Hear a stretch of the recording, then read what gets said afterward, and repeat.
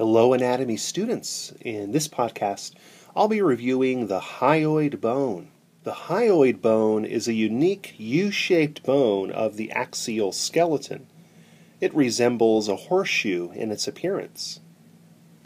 It is located in the anterior region of the neck, in between the mandible and larynx, or voice box. It is connected to the styloid processes of the temporal bones through muscles and ligaments, but does not articulate with any bone. The hyoid bone functions in providing support for the tongue and its associated muscles, and for various other parts of the pharynx and neck. The bony landmarks of the hyoid bone are the body. This is the anterior horizontal part of the bone. The greater horns. These are the larger and longer paired horn-like projections that extend posteriorly from the body.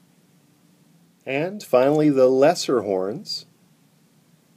These are the smaller paired horny bumps that are located on the lateral sides of the body. Both pairs of horns serve as attachment points for various muscles and ligaments of the tongue, neck, and pharynx.